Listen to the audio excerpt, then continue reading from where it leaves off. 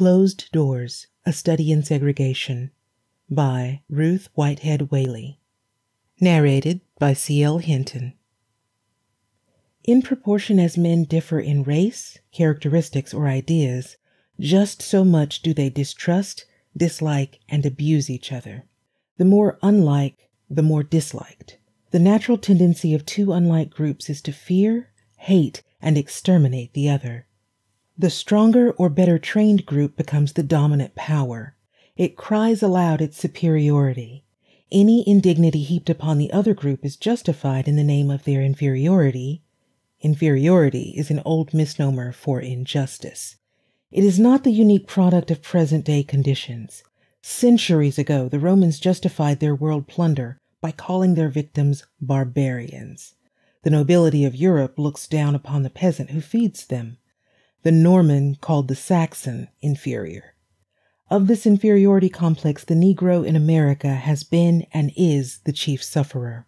He is called inferior because he is of a different race, different color, as an excuse for the indignity heaped upon him, a balm for irritated consciences. When two different groups are living side by side, there arise animosities and prejudices born of their ignorance each of the other. They have a mutual desire to exploit and exterminate. By the dominant group, the dominated is called a problem or menace. Thus, in America, the Negro problem. Where to relegate this black people? In what manner best to quell each noble impulse of theirs? How to feed each base inclination? The solution of this problem has been the chief pursuit of a vast majority of white America. The first solution attempted was slavery, but the economic advantage of unpaid free labor in the South over hired labor in the North was too great.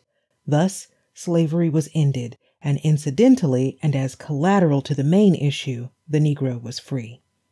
The second solution suggested was colonization in some possession of the United States or in Africa. It was never accomplished. The South was never willing to give up the easily exploited Negro labor. The second solution was cast aside. The third solution attempted is segregation, not the voluntary collecting of Negro as the word might denote, rather the closed door. Thus far and no farther shalt thou come. Segregation. Volumes might be written about it. It is the Negro's nemesis. The evil of segregation lies not alone in being excluded or relegated. It goes far deeper. The heritage of thinking black, the segregated atmosphere, the reaction upon the dominant group. If segregation consisted in nothing more than separate schools, churches, housing districts, etc., that alone, as despicable and undesirable as it would be, could not constitute the menace we now face. The most insidious weapon of segregation is the atmosphere it carries. This separating and setting apart is the most virulent expression of vaunted superiority. The dividing line is so visible until, being constantly seen, it nurtures a particular train of thought, a distinct psychological reaction. Segregation is the chief exponent of divine right of race. The tendency is for the dominant group to excuse and justify the segregation with false and illogical reasoning. They finally believe it. The segregated group becomes over-race conscious, hates bitterly, and loses the value of interrelation. The justification offered for segregation is the inferiority of the Negro. The blight of segregation is the belief in his inferiority it engenders in both groups. It colors the treatment which the dominant group gives the segregated.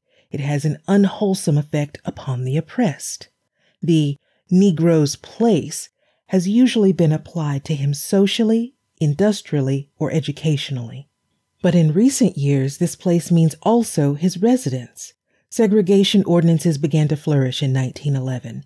He must not live in certain restricted areas. To be more exact, he must not own homes or reside in certain restricted white districts. No one objects if he lives in the same house as servant with his employer. But to live in his own house next door, the proximity was too great. The real reason seemed to be fear of social equality. The mere proximity was not dreaded, but the character of the proximity. If as servant, no objection. If as owner, as resident, It couldn't be. It doesn't follow that segregation of the Negro in residential quarters will in any manner solve the race problem. The knowledge of the average white person concerning the Negro whom he dislikes is meager and usually based on hearsay or knowledge of the servant class only. If they are to be forever separated by iron bars, he will learn little more about him than he already knows. The acquaintance of one intelligent Negro would give him a different view of them, perhaps. Why relegate the Negro to certain sections if his taste and purse lead him elsewhere, so long as he conducts himself properly? Industry segregates the Negro, the reason he is shiftless. Remember that where the Negro has been given fair opportunity, he has proven these charges false. Segregation in industry begins in the labor unions, the irony of it. Certain jobs are gladly given him. That's his place. But many jobs are closed to him. Of these we speak. When segregation does not flourish, the Negro's good record is excused as being exceptional in the particular instance referred to. Educational segregation is not a myth. For even yet there is a prevalent idea that classical and professional education should be denied Negroes generally. That, in spite of the record of hundreds and thousands of Negro college and professional graduates.